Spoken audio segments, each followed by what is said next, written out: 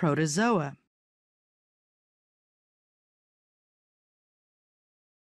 Protozoa are unicellular living things.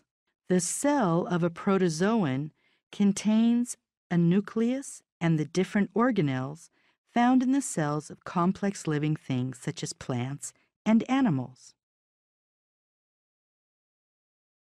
Most protozoa live in oceans or in fresh water and cannot make their food.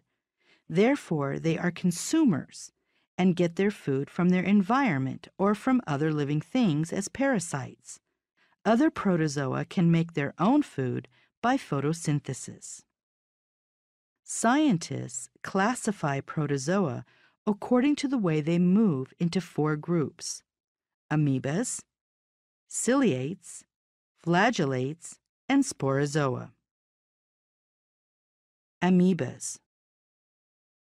The amoeba moves slowly in water by extending its cell membrane and cytoplasm.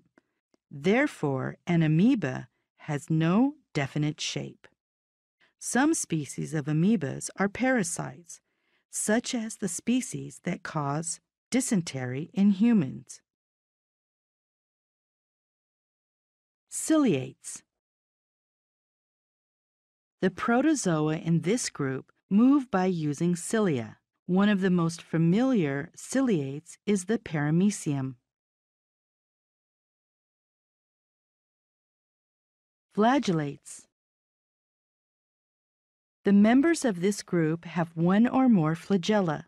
Some flagellates are free-living, such as Euglena, whereas some of them are parasites, such as trypanosoma, that cause sleeping sickness in humans.